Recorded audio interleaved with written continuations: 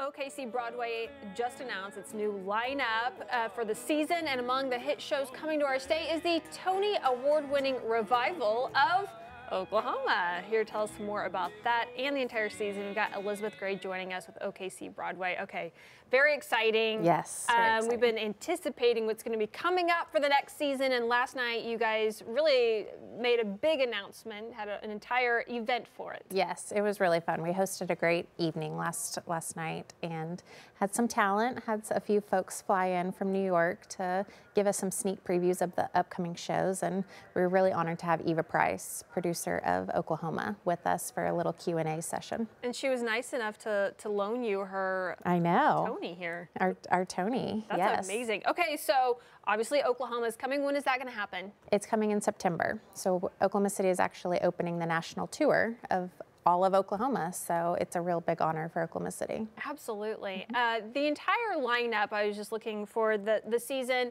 spans the entire family. There's something for adults or something for kids, so let's talk about some of them.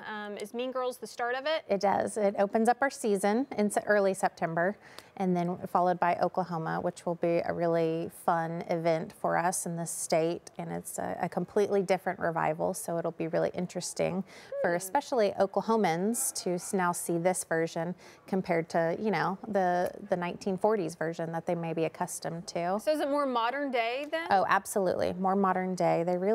They stripped away all the foo-foo, all the frill. They took their time with the lyrics. They didn't change a single lyric. They didn't change a single line in the entire production. Wow. But they really just dig into the heart of what it was really like back then in statehood. When you look at the poster, it says "OK" with an exclamation mark. It does. I mean, it just looks different from the poster. If that gives you any idea of, you know, what to expect. Yeah, and Eva gave us a little sneak peek that they will be serving cornbread and chili on stage during intermission, which is what they did on Broadway. So that'll be really fun. Okay, so we're also looking at Wicked right now, which is coming. It is. It's coming for 3 weeks in May of 2021.